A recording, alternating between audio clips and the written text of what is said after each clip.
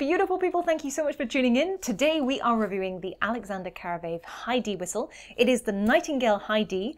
I have got a review for the low D whistle as well. I'll link that up here on the little I in the description down below, and at the end of the video if you want to find out more about the low D whistle. Now, this whistle has come from bigwhistle.co.uk. If you're a regular to my channel, you'll know I've mentioned them before. It's a UK-based online website that sells a selection of high and low whistles from a range of quality tin whistle makers. Great place to look if you're shopping online and you're based in the UK or even Europe and you want to check out all these amazing whistle makers all in one place. Now, as you can see, when you order from Big Whistle, your whistles are delivered in sturdy packaging. They're wrapped as well in Big Whistle tissue with a little Big Whistle sticker on the front.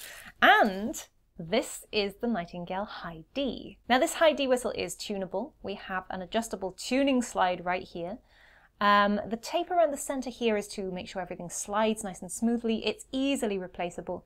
And the whistle itself is actually a polished aluminium. It's a straight bore whistle, it's nice and lightweight, and we have a handmade ABS plastic mouthpiece at the top here. This is actually attached to the metal body, so you can't move the mouthpiece, but you can move from the tuning slide here in the middle. We have a sticker at the bottom showing the key of the whistle. You can remove this if you don't want to keep this on. And at the top here, we've got this nice angled mouthpiece. It's quite narrow at the top, which kind of makes it fit quite neatly into your mouth. It's sort of traditional square design, and we've also got the logo embossed on the ABS plastic here. Now, before I get into the tone, the sound, the voice, and the playability of this whistle, I would like to say that Big Whistle have offered me a 20% discount code on this whistle. It retails for £105 on the Big Whistle website at the moment. There are 10 in stock as this video goes out, and there's a 20% discount code, and I've put that on screen right now. So that's an exclusive discount code. I'm the only one who has this discount code. If you would like to buy one of these whistles, you can go on the website and use this code on screen and linked in the description to buy this A.Karavaev high D whistle and get 20% off. So I'm going to start with a quick tuning test and a decibel test so you can see the volume and the tuning of this particular whistle, and then I'll give it a little playthrough for you so you can hear how it sounds.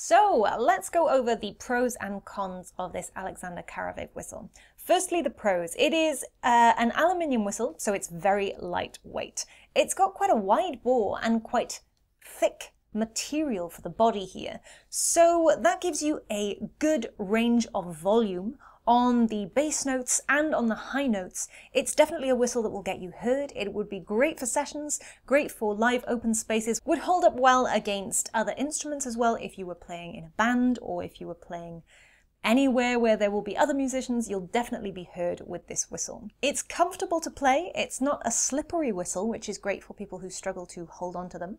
And as usual, the finger hole spacing and the ornament abilities on this are really straightforward and simple. It's a nice comfortable grip here, plenty of space if you have wider fingers, but also not difficult to cover if you have slim or slender fingers either. It feels sturdy.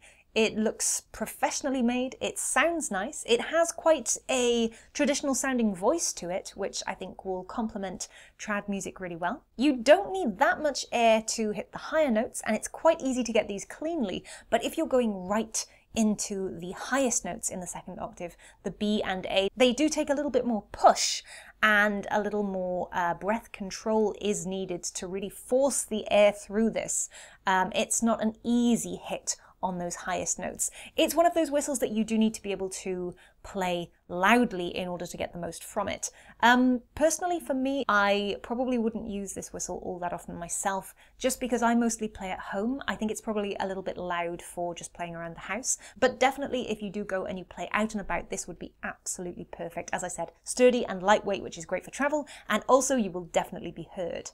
For me, I am much more used to using a lot less breath. So although this whistle doesn't actually require a lot, it does require that extra push. So you won't find yourself out of breath with this whistle, definitely not.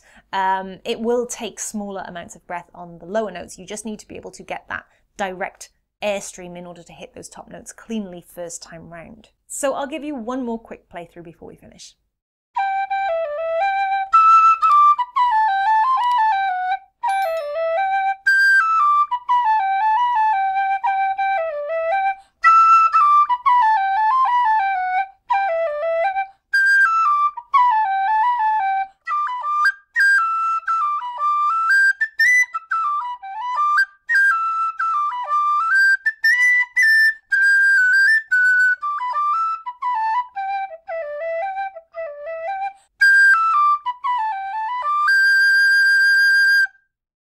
So that is it from me this week, folks. I hope you loved this review on the A.Karavaev Nightingale High D whistle.